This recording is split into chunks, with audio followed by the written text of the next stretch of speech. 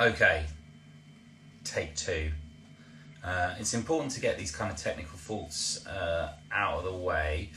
I don't know if there'll be anybody watching now because that all went horribly wrong really quickly. But anyway, it's all good. It's all good. In my experience, it's always good just to get these things out of the way, do a little, dress rehearsal, shall we say, tech run. Right, so Felix back in the room. I was just giving a bit of an intro there to Felix. So Felix, friend of mine, I've known him for a few years now, runs the Fine Cider company, supplying top London restaurants, some beautiful ones. There he is. Can you hear No, it's fine. I think it's working now. Yeah. Basically, good, I went in and everything went wrong, Felix. It was not so good. How you doing? No, I know. It's quite funny. I was going to make a joke about how many bloody crackers you gave me. But that comic timing went out the window, didn't it? When someone as kind as Peter's Yard gives you a load of crackers, you've got to share the love. So there you go. There you are. Maybe that's what jinxed it. And yeah. you've got your cheese and you've got your cider at the ready. I do, absolutely. So let's see if I can do this without tipping cheese all over my computer. But yeah, well done. There we have the wonderful array. Fabulous. Looking great. That's all from the cheese bar. So thank you for that, guys. Much appreciated. So, yeah, I was just giving a little intro about who you are, what the Fine Cider Company is. And I don't know when that cut out, but basically saying that you source and sell the very best ciders in the UK and from further afield to restaurants primarily. But obviously you're doing quite a lot of retail at the moment for obvious reasons.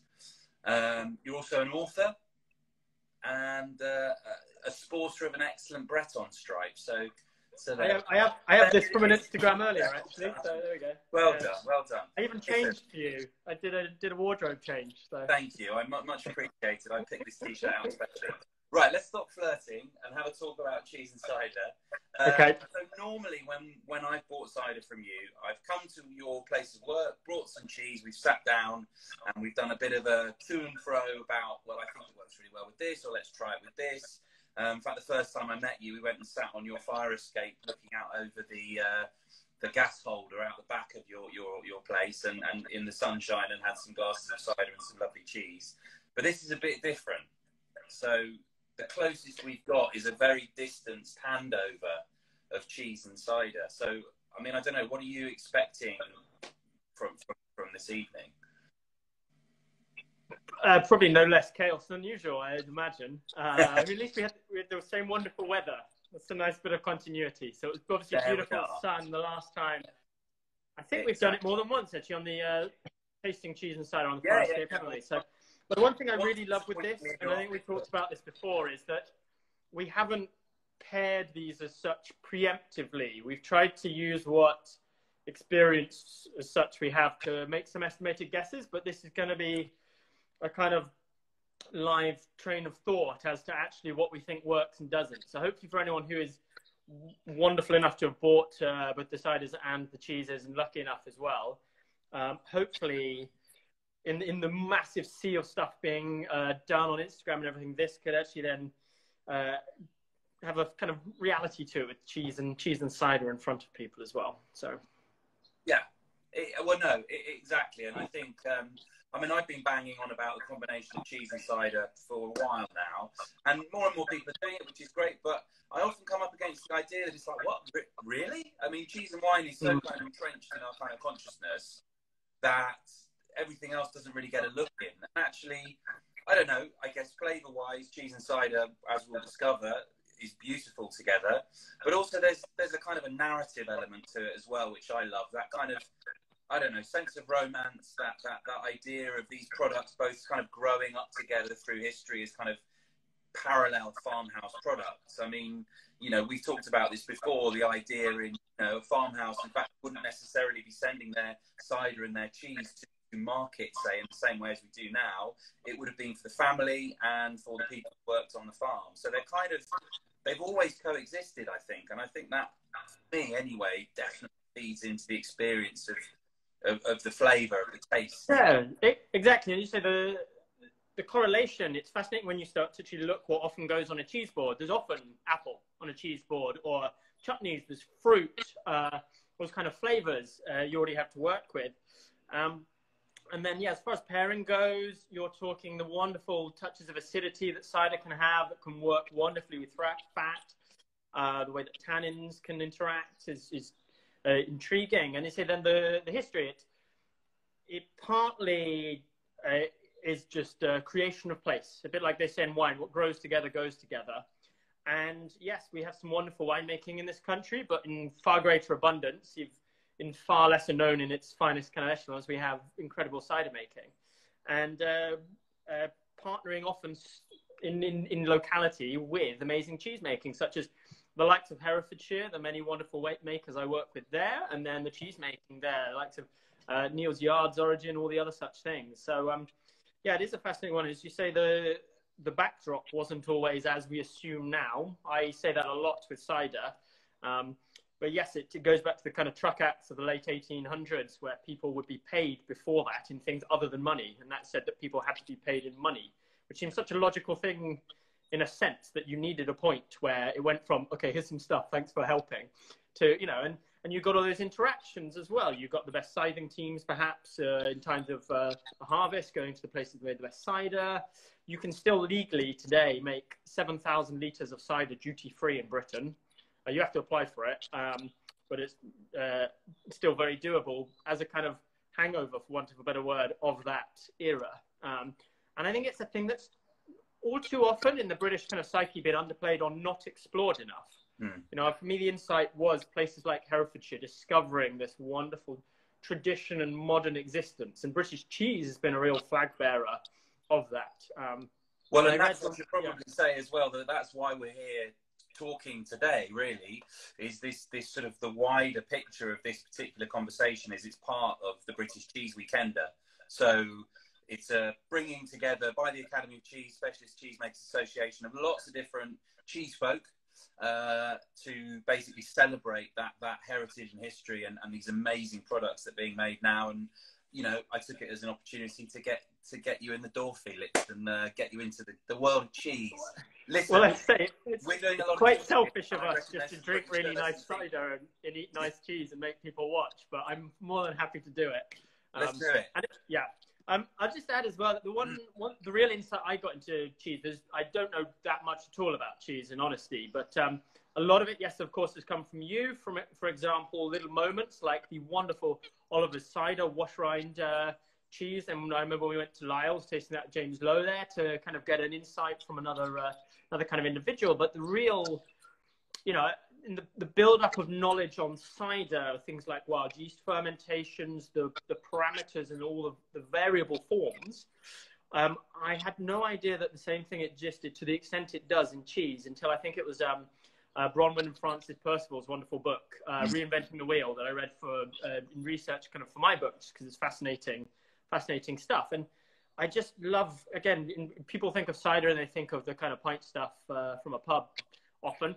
People think of cheese perhaps, and often it's, you know, milk, and yet the variety that results, I do from an outsider's perspective, have such a fascination and admiration for. So I can't wait to taste these ones, and then tell me all about their making as well. Let's introduce the first cheese that we're trying this evening. It's rather glaring in the light there. So that's part of driftwood. So driftwood is a beautiful goat's milk log from Somerset, sort of fresh citric flavour, a little bit of earthiness coming through from the rind.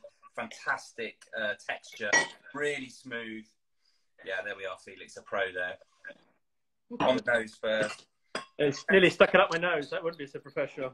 We're just getting it in our isolation moustaches. I have done that at cider competitions every now and then. If you have one too many drinks and you're really trying to get your nose in there and accidentally, that's not so great. Yeah.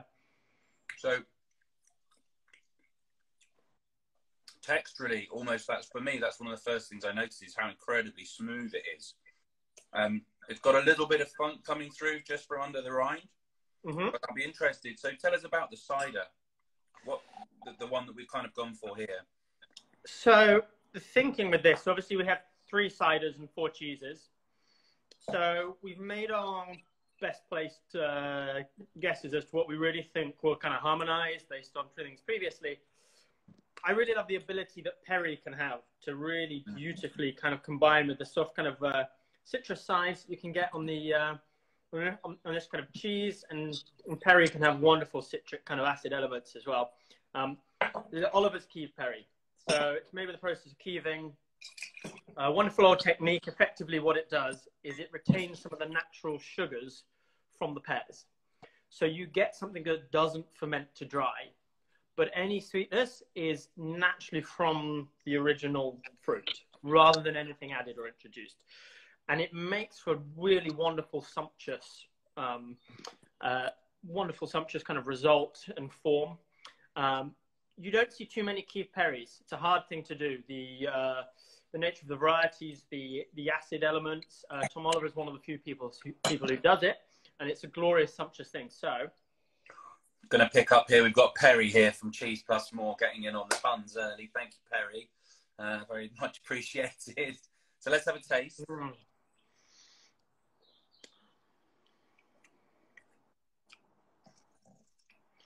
I have to say, by the way, I love the look of this cheese as far as a kind of like exterior, the shaping, the colors of it. It is glorious. And then you see the texture is so smooth. You get a bit of a viscosity coming through from the retained sugars in the keeving. Yeah. And I think so you've kind of got a creaminess in the cheese, and in as much as you get within drinks, the sort of creaminess through to the perry. I think as well that extra kind of syrupy sweetness works really well. You have got that, because if you can see, I don't know if you can see, just if I bring it really close, you're just starting to get what's called a little bit of slippage under the rind. Now, that's just as it breaks down, the cream layer breaks down under the rind, and you sometimes get a tiny little bitterness there. And actually, for me, that just really balances out the milk, the sweetness of the milk, and it works really well. But actually, that bitterness is just kind of really smoothed out by that perry. It's a really lovely kind of interplay. I don't know whether the perry's perhaps a little bit, almost, I mean, it's not a word I'd use with perry normally, but quite robust with that particular cheese. I think this is a good time. We've had this conversation quite a lot before as well, which is sort of what makes a good pairing. And particularly with cider and cheese. And as you say, you sort of have memories of really wonderful pairings. And every time you put things together, you try and, question if it matches up to that. I mean, of the three ciders we have as well, I'm slightly interested in a way to try one of the other ones with this as well. But again, I think it's an interesting one to kind of discuss of what you consider, what I consider actually makes for a really good pairing. What actually people should be kind of experiencing, what you're hoping for. I mean, I suppose if you're going really traditional with that style of cheese, so let's go to France, say, if you're looking at, say, sort of classic lactic, Loire goat's cheese, so it's got a little bit more of a kind of crumble to the centre, but it's really fresh, citrus, hasn't quite got that creaminess of this particular. But it's kind of good acidity, all of that. You look traditionally to pair it with something like a Sancerre, so like that kind of crisp Sauvignon, or like a kind of more saline sort of Picpoul would work really well as well. And actually, what's interesting about this is almost, I mean, it's not quite as syrupy and sweet, but it has got that kind of dessert element to it. What are you trying it with there? So, I was just interested as well then to see how it does alongside one of the other bottles we have, which is the Fine Foster Oak, a wonderful new arrival for us. It's a champagne method cider, so people don't often expect ciders to have that kind of level of sparkle to them. So do when you pop it, chilled, or expect it to be like a champagne effectively on opening. It was a wild or spontaneous kickoff to the fermentation in a steel tank, and then it was moved into a former Sharpham's rosé barrel. So it had time in oak and a former rosé barrel. So that then combines with the secondary fermentation in bottle and the aging on lees, and you start getting a hell of a lot of wonderful layers going on there. And you'll notice on the front, obviously when I hold this up, this will be back to front. Maybe I should have bought a mirror and then I could have actually made this work. But it has written on it, drink 2020 to 2030 June. So hopefully everyone's who got one has already opened it, and then afterwards wants to buy another one to taste in a few years' time. But it goes again, and one element I imagine a lot of people don't always kind of engage with too much is the time element with cheese in terms of the process. With cider, the aging element is a really fascinating question, and people like Polly and Matt, who make Fine and Foster, doing some really fascinating kind of things, working with time and looking at the kind of effects that does, and confidently in that sense as well, knowing certain things will age as well. Is it kind of raises another sort of important element to the whole pairing process. Is we've talked a lot about flavour, but actually it's that textural quality as well. And this has got that kind of lovely kind of rolling foam. It's not kind of so amazing colour, but what was it called? It's Fine and Foster. Maybe you can just answer this at the bottom there, Felix. Fine and Foster here. Oh yes, the Fine and Foster traditional method, or method traditional oak. Yeah. So the traditional method is effectively the same as the champagne method. Champagne method can only be applied to winemaking within the regions, etc., etc. But of course, it can be done in lots of other things. The origin of it even comes from kind of 1600s invention in the UK of what became known as Veron glazed bottle glass. So Cider and Perry has been doing this for a long time. So we invented the champagne bottle, that's right? Yeah, effectively. I mean, it's, you know, these things go down a long time. A 60 or 70 year period. Members of the Royal Society were very involved in it. Okay. Yeah, titled in parts of Germany, such glass is still called English glass. But there's a description, the earliest description, I think, involves presentation of either adding a walnut of sugar to make a drink fret and sparkle, or there's an irony that there's an early description as well describing it as a means to remedy a bad wine. And it all happened before the Dom Perignon, you know, I mean, he didn't have anything to do with champagne, nothing at all, effectively. There's even a statue of Dom Perignon outside Moët at Chandon, who don't have anything to do with Dom Perignon. And it's a figment of an artist's imagination, because he died before photography was invented and there were no surviving drawings or paintings. Fantastic. So it's marketing spiel. Yeah, so the lineage, effectively, is what I'm saying, of such champagne method or traditional method ciders is really fascinating. You go back to the 1600s, 1700s, you have cider flutes, a wonderful museum in Herefordshire with tons of these lead glass, diamond etched engraved flutes. There's one of the most famous ones in the Museum of London here, in fact. So as it goes, yes.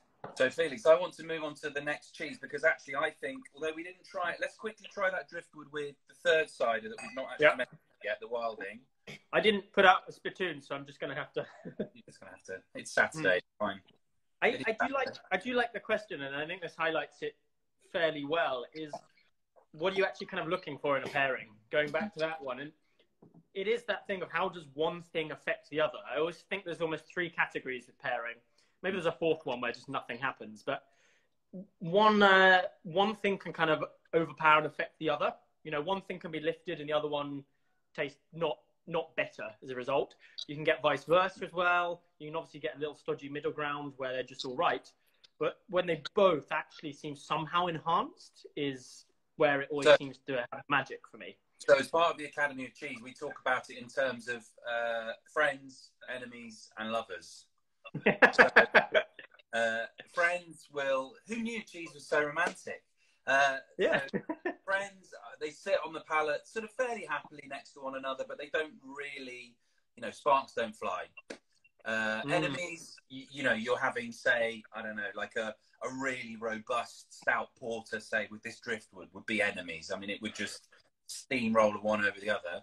And then lovers is exactly that. You're kind of elevating, you know, these already delicious products to another level, really. And I think that's what I'm looking for, is that next level. That next level of combined flavour is actually more tantalising somehow than the individuals on their own. So that's what I'm looking for me, it brings out largely then the thing that you already like in that cheese, for example, the creaminess, some of those other factors, that might stand out more clearly. And also, I love the sort of, you know, when you take a bite and then you have a sip, the change in the taste in your mouth. When that's a long change and it's fascinating, that's where I find it really intriguing. And I have to say, I think actually, you say the third bottle, Wilding, a wonderful Somerset maker. They're Stoke Red, so it's a single variety Stoke Red. Really wonderful cider apple. It came to prominence in the kind of 1920s or so. around Rodney Stoke in Somerset. So that's where the name comes from. And luckily they dropped the Rodney bit and just went with the Stoke bit. But it's a really sumptuous, glorious variety when it's got a sweetness like this. I think it makes one of the best ciders on the sweeter end of the spectrum. It's got such a glorious kind of shape to it. And I do think actually that really pulls out some of the creaminess in the cheese in a really gorgeous way. I kind of have that pairing as my favourite for that cheese. Yeah. What I'm enjoying about this, Felix, is I often deal in quite kind of abstract, poetical terms, and you are kind of clinical. I'm enjoying that. For me, there's an element of kind of apple crumble and custard going on the palate. Those two things in your mouth. Do you know what I mean? You've got that creamy sensation on the palate, but you've also got a real kind of fruit, almost a little bit of, I don't know, cinnamon spice, and definitely that biscuitiness coming through. I think I like it. I think it pulls out a bit more of the acidity in the cider. I almost get a bit more of the rhubarby kind of note to the acid. Yeah, and rhubarb. I think tannins then come across, in a really nice way. I feel like rather than just accentuating the kind of sweetness in the cider, actually it pulls out a bit more of the like chunkier, more interesting stuff.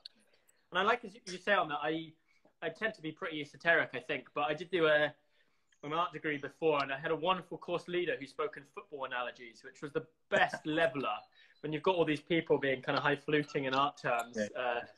So yeah, maybe some of that wore off. Yeah. All right, should we move to the next cheese? Let's move to the cheddar. So just to introduce it, this is a Quicks mature cheddar, so 12 months plus, and they are in fact just up the road from these guys. Good friends, in fact. So the Quicks family have been farming that bit of the world for 500 years or so, and this is sort of, I guess, one of the largest producers of cloth-bound cheddar, certainly in the UK. But yeah, this is just a real classic cheddar. I would say it's probably on the kind of sweeter, more acidic end of the spectrum, whereas, say, a Montgomery's cheddar is like super basey, kind of meaty end. Still quite a nice fruity side to this, though, isn't it? It gives me a reminiscence of the pasture, and kind of, I always put it, think horseradish. Like, for me, it's big on the horseradish. It's a really interesting thing, that. And once that's, but then it comes through really, really creamy in the mouth, doesn't it? Yeah. I like you mentioned the cloth side. I'm not overly sure actually the crossover. I believe it might just be a terminology thing, but a lot of makers, well, small makers still today, will be pressing their fruit in a historical way. Unless you were working with straw, is something called a cheesecloth. The makers, an apple, of course, is very strong. Actually, it's not like a grape. You can't just press it with your feet. So what people have to do is grind the apples up first, break them up, so that they can then press that broken up pomace. And what often is done, and has been the way so often, is these enormous layers, almost like a big ziggurat, of all of this kind of crushed up, ground up apple wrapped in cloths that are called cheesecloths. So I think it comes from just a terminology of a cheesecloth being something you wrap. I would imagine it's exactly the same product. I mean, it's a really fine mesh muslin, effectively. So but there again, they sit side by side. I think that, there's no coincidence there for sure. Actually, I was contacted by Polly, who was trying some of Quick's cheeses, and we've got their kind of, I guess, their marquee cheese, if you like, here. It's the Absolute. That's their big one. But they also do quite a few different other products as well. And the one that she picked actually out for this particular site was they do an elderflower cheese. So they actually put out through the curds and make the cheddar that way. It's quite sweet and distinctly floral, obviously. But yeah, she was like, yeah, that's the pairing. And the goat's cheddar as well, she was quite keen on. You're buffering there, Felix. There he is. He's back. Back in the room. Give me 1 second. Well, I've got someone here, Kath Potter. Cheddar and the Stoke Red is amazing, so maybe we should try that. I'm going to try it and have a little look out of Felix's window. I spotted what Kath said as well, and Kath knows her stuff on cheese and cider as well. So some wonderful pairing herself. So I decided that I probably should actually, rather than just necking everything, get something as a little spittoon. So I do like one thing what did you get with the Fine and Foster Oak on that? Because I found it changed the profile of the cheddar to being slightly more reminiscent for me of Gouda in a way. And a little, you know, in a little touch. It was less the creaminess, and it was more of kind of like the kind of uneven elements in the texture came through a bit more. Yeah. I mean, I think it draws the oak out for me. Like, I think you get that quite significantly more with the cheddar. I don't know bouncing off each other there. I think that's one that I also get a little bit of that kind of back note of sort of not bilious, but that acidity with the cheese, which doesn't kind of. It's really interesting because they're both fantastic products on their own, but just putting them together does not guarantee, you know, deliciousness. You've got this slight kind of mismatch. But I've just tried the Stoke Red and that as a pairing, you've got that lovely. You've got that real kind of, again, that sort of toffee sweetness, which picks up sweet notes in the cheddar. But that kind of saltiness, inevitably, in cheese, bouncing off the fruitiness. I think that's really nice. Brings out some of the pastry and cheddar. The sweet and sour. I mean, I guess this is one thing that ultimately as well, when you get really into it with tastings, you do come down to these things where sometimes you get two versions and taste comes into it. Because I actually prefer what happens to the Stoke Red from the first cheese rather than the second. So from the driftwood, I actually find I lose the tail of the Stoke Red a bit against the cheddar. And the cheddar's so, when it breaks up in your mouth, the thickness, the creaminess sticks in your mouth in a lovely way. You've got all that milk fat coating inside your mouth. You need something with a bit of, I don't know, a bit of tannin, really, maybe something with a bit more kind of crunch to it to really strip that away and push through. But yeah, that's right. I do like whether we've got for that. Yeah, the bubbles, the texture, cleaning that through. I find it slightly drops the tail, but partly maybe it's just personal taste. I like, and I'm very accustomed to some of the kind of heartier side of ciders, and I like that it pulls a bit more of that out. The driftwood with the Stoke Red. Yeah. All right. At the clock, and we should move on to the next one because anybody who's sort of following closely this amazing thing that is British Cheese Weekender know that at 9 o'clock, James Golding from the Pig Hotel Group is cooking tartiflettes with, in fact, the same cheese that we're about to taste. So Juliana Sedley from the Old Cheese Room makes a delicious washed rind, so brine washed, so no cider in this wash. Jersey cow's milk. So I don't know if you can see there. I'm going to bring it a bit closer. You've got that lovely kind of buttery yellow paste. That's the Jersey cow. So it really, and a real kind of aromatic, sort of pungent aroma on the nose, but super creamy and buttery. Let's have a little taste of the cheese. I imagine Juliana's setting up for her tasting, but I think the brine she uses is actually is sort of higher salt than some others that I know, you know, how they do. You've got a little bit of crunch in the rind, a little bit of kind of smoky bacon almost, which again leads us on to another thing, which is that one thing of pork and cider. I like, if you want to go deep on the pork and cider, I found a wonderful old reference in a book on Google Books or something. I can't remember exactly where it was. Someone else might know. It's a description. It might have been John Beale. Maybe, I'm not sure. But centuries ago, talking about Herefordshire pork being the best in the country because they were fed on apple pomace and that affecting the taste. So I love again when these things cross over in fascinating ways. You know, like the kind of the Biraco ham of the bacon world. Okay. Perhaps. That I have to say that is one of the most fascinating kind of unctuously creamy cheeses I think I've ever had. Yeah, it's incredible. I mean, it's based on a reblochon, so reblochon style, which is why they're making tartiflette with it over on another Instagram, I suspect. But yeah, really, really delicious, smooth, creamy. But again, you've got that salty, almost crunch, meaty, you know, deeply savoury in the rind there. Yeah, the rind, really, that texture and the sort of like slight squidge to it in the mouth was really nice. So originally we thought this might do the Stoke Red, but I got a feeling that doesn't quite cut it with this creaminess. Mm. I think you need something to kind of cut through it a bit.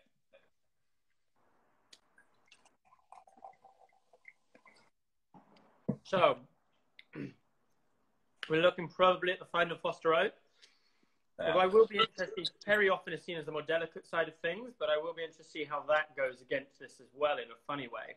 Could be a wild card, Perry, in the best of senses. So I've got Tom Chatfield here. Any farty ciders coming up, Sam? No, Tom. No, there aren't. Tom introduced me to a bottle of cider. I can't remember the name of it, Tom. You might be able to remind me.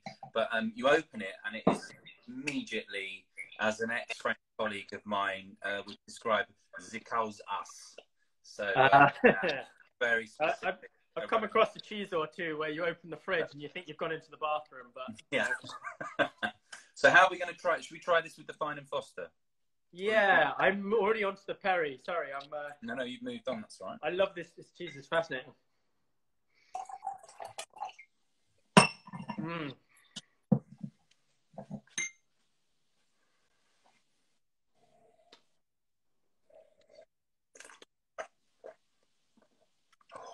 Okay.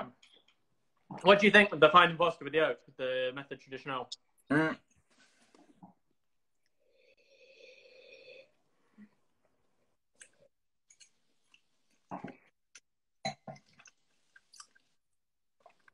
I think so. For me, yeah. I think it just brings out that slightly ammonic bitterness. Yeah, there's a bitter thing at the crossover between the two, isn't there? It doesn't quite. Yeah. Definitely there. Yeah. For me, I think the Perry actually works really well. I agree. The word that always comes to me with Perry is that perfume. It's definitely a kind of perfume aromat kind of thing going on, and definitely that's true of, you know, with the bacterial action going on here. It's all those sort of lovely pungent aromatic, you know, those kind of words spring to mind. So I think those two are playing with each other quite nicely. It's that category of pairing where they're two kind of kindred spirits in a sense. It's a really bloody rich pairing. You can only have so much, but as a dessert pairing or such like, it's wonderful.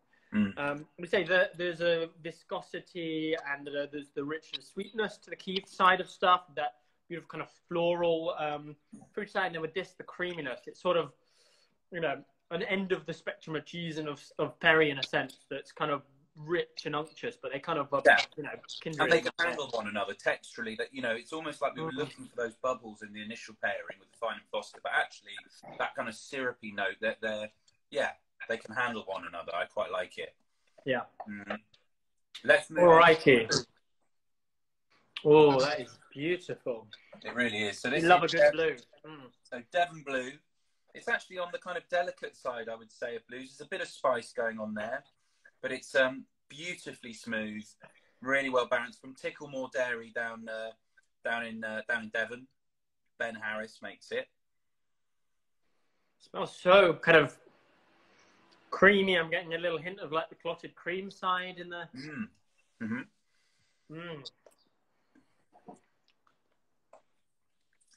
This was actually the one that, when we were chatting about what we were going to try, I thought would work really well with the Perry.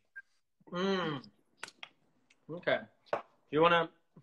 I'm going to pour something off to the side here, and we'll see how it goes with this. What have you got there?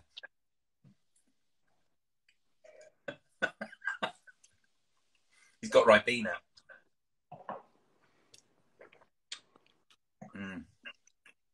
I mean,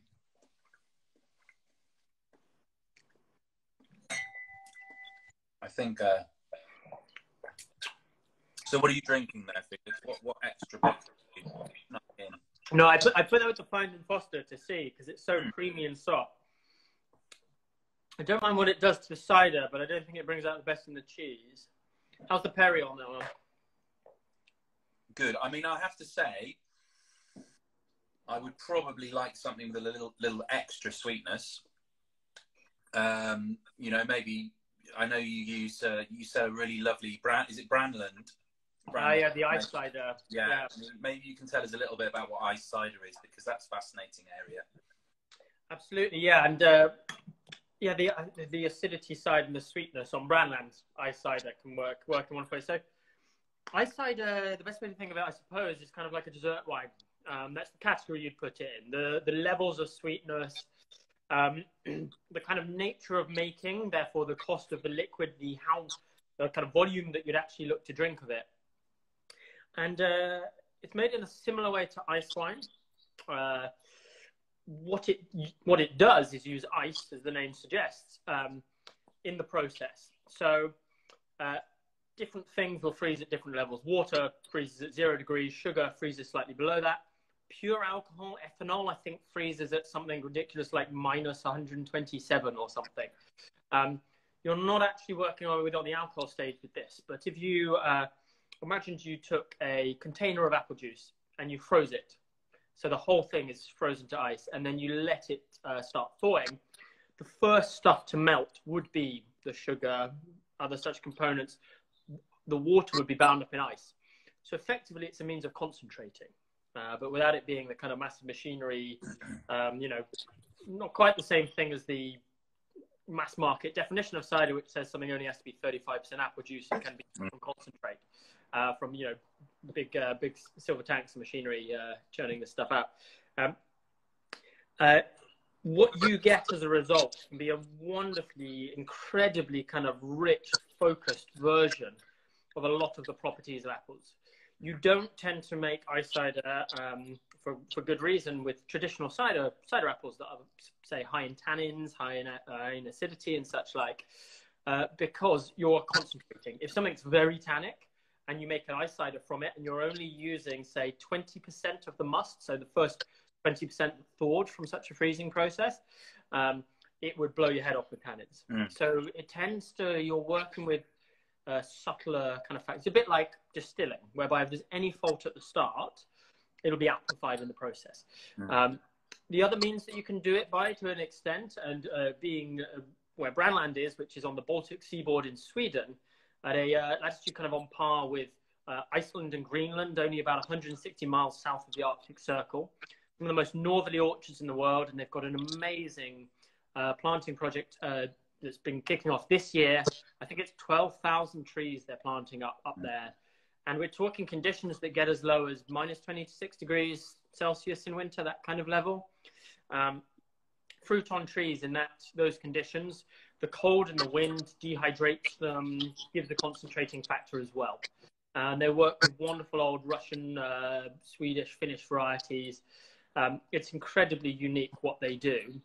And the nature of these ice ciders are like some of the most exquisite dessert wines you have. A big part of that is they get a wonderful level of acidity, not just sweetness.